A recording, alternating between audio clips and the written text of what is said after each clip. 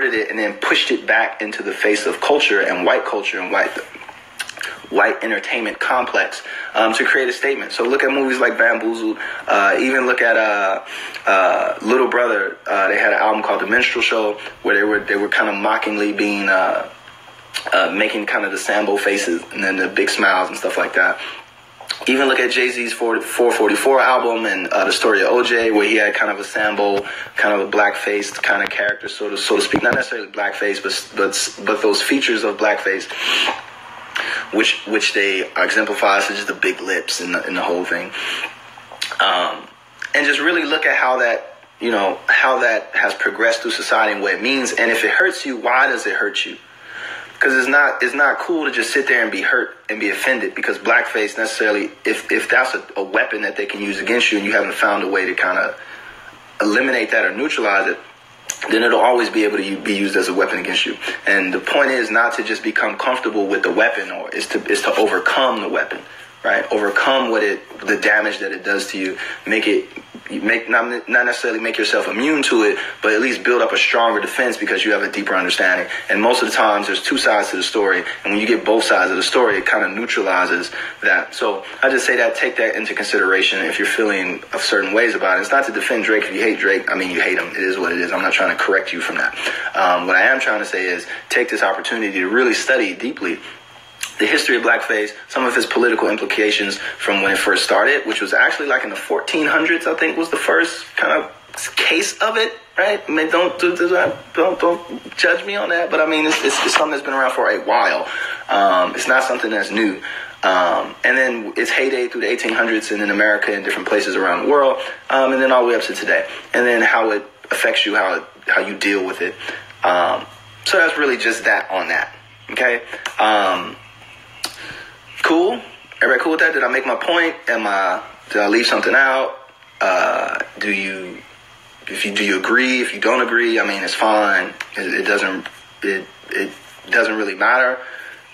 And it doesn't really undo what has happened. So for my thoughtful fans out there, maybe take a deeper look into blackface if you're interested. If not, so be it. What I do want to do is talk about something very specific, and it's weird. It's separate from all of this Drake stuff. That stuff is over. So if you want to leave, you can leave. There's no more talk about diss records and battles and blah blah blah. Shout out to PUSHA and Drake. Hope you brothers can find some reconciliation, even at the height of your conflict, because that's what we need, is actually unification, not separation.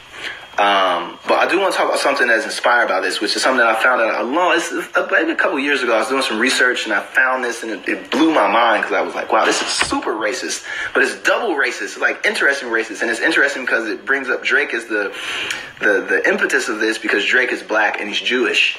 And I made a comment where I said Drake is a mix of kind of the two most hated races on earth, blacks and Jews, who just have a documented history of just being like beat up, for a long time, and history of great achievements, and beautiful collaborations. One of the most beautiful collaborations, other than Drake being black and Jewish and creating Galchester for me, which is a great, shout to blacks and Jews coming together and creating Galchester. No, but one of my favorite songs of all time, which is Strange Fruit. Strange Fruit, which is a song about lynching, which was written actually by a Jewish writer and was sung by Billie Holiday, one of the most famous and prestigious black singers of all time, who actually was a heroin addict, to bring in Pusha T back into this situation, and him using Whitney Houston's album cover picture of her, her bathroom and the drugs and stuff like that, to really bring some interesting historical context and really take this in another direction. You have a song like Strange Fruition, which is about to bring light and awareness to the issue of blacks being lynched, sung by a black woman, written by a Jewish man.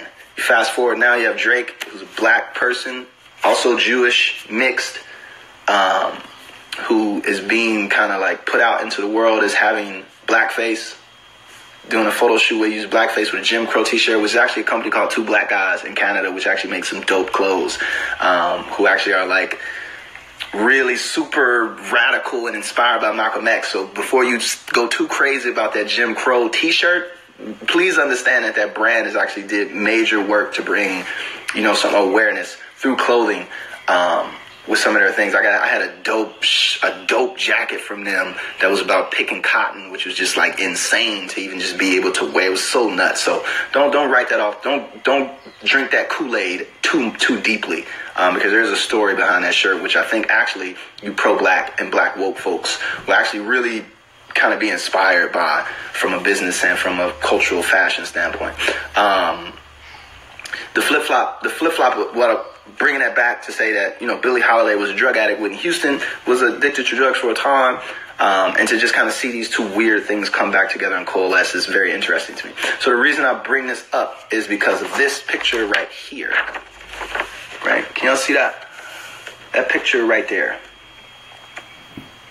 Let you absorb it, soak it in.